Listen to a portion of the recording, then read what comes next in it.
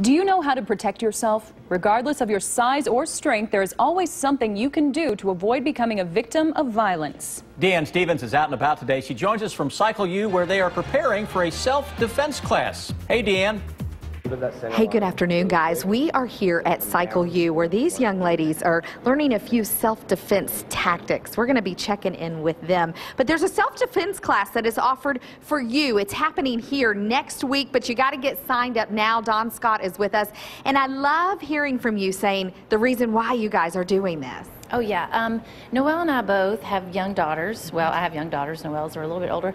And so we know how important it is for women to feel safe. Here at CycleYOU, we're really strong on teaching how to be strong in mind, body, and spirit. So we wanted to offer this opportunity to young ladies who might be going back to college, maybe freshman college, or even ladies our age that just want to learn. Mostly they're going to learn how to assess dangerous situations, avoid them, and then if they find themselves in an unsafe situation, how to get out of it. Right. The likelihood of taking down a 200-pound strong man is pretty rare, but if they can get out of the situation, that's the most important thing. Now, we say it's perfect timing because they're headed back to school, but any time is a great time to learn stuff like this. Talk a bit about that. And unfortunately, we need to know this kind of thing. Yes, I think it's so important as women. We find ourselves in lots of situations, maybe in a parking lot late at night.